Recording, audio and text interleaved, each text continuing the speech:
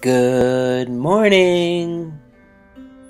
Good morning. Hi, Michael here. And for our devotion today, we're going to be looking at 1 John chapter 1, where the apostle is just trying to summarize for us the gospel. And then we'll have a verse of focus as to him being the light. Let's read from 1 John, verse 1. That which was from the beginning, which we have heard, which we have seen with our eyes, which we have looked upon, and our hands have handled, of the word of life. For the life was manifested, and we have seen it, and bear witness, and show unto you that eternal life, which was with the Father, and was manifested unto us. That which we have seen and heard, declare we unto you, that ye also may have fellowship with us. And truly our fellowship is with the Father, and with his Son Jesus Christ. And these things write we unto you, that your joy may be full. This then is the message which we have heard of him, and declare unto you, that God is light, and in him is no darkness at all. If we say that we have fellowship with him and walk in darkness, we lie, and we do not the truth. But if we walk in the light, as he is in the light, we have fellowship one with another, and the blood of Jesus Christ, his Son, cleanses us from all sins. Yes. Let's get to that verse of focus then that Spurgeon is using. And he uses a section of verse 7. If we walk in the light as he is in the light. And so he expounds. As he is in the light, can we ever attain to this? Shall we ever be able to walk as clearly in the light as he is whom we call our Father, of whom it is written, God is light, and in him is no darkness at all? Certainly, this is the model which is set before us. For the Savior himself said, Be ye perfect, even as your Father who is in heaven is perfect.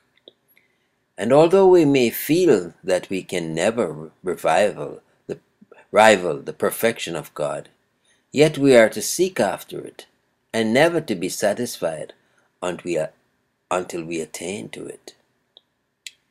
The youthful artist, as he grasps his early pencil, can hardly hope to equal Raphael or Michelangelo. But still, if we did not have a noble boy ideal before his mind, he would only attain to something very mean and ordinary. But what is meant by the expression that a Christian is to walk in light as God in the light? We conceive it to be import likeness, but not degree. We are truly in the light. We are as heartily in the light. We are sincerely in the light, as honestly in the light, though we cannot be there in the same measure. I cannot dwell in the sun. It is too bright a place for my residence. But I can walk in the light of the sun. And so, though I cannot attain to that perfection of purity and truth which belongs to the Lord of hosts by nature as the infinitely good, yet I can set the Lord always before me and strive, by the help of the indwelling Spirit, after conformity to his image. That famous old commentator, John Trapp, said, We may be in the light as God is in the light for quality, but not for equality. We are to have the same light, and are as truly to have it and walk in it as God does, though, as for equality with God in his holiness and purity, that must be left until we cross the Jordan and enter into the perfection of the Most High. Mark that the blessing of sacred fellowship and perfect cleansing are bound up with walking in the light. Wow, wow, wow. Walking in the light. Yes. Wonderful revelation indeed to confront us again.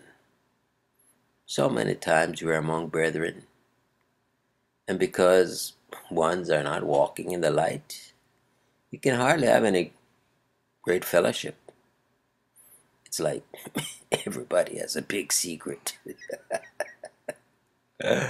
Oh my goodness, God's so good, so real, so true.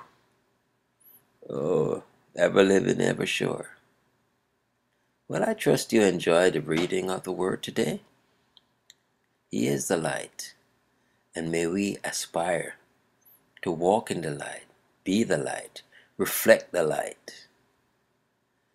This is Michael here then. Until next time, declaring Jesus is Lord. And pray that you have a blessed day.